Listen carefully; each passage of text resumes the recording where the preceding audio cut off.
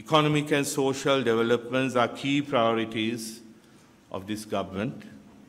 Minister Brende and I discussed expanding Norwegian development assistance, especially technical assistance for the fisheries sector and also for the solar power generation. In addition, we explored the possibility of expanding Norwegian investment in Sri Lanka, both through portfolio and foreign direct investment. Thank you for also the warmth and the multicultural of this country is the strength of the country. And the reconciliation process that the government has started is something that we support very much. We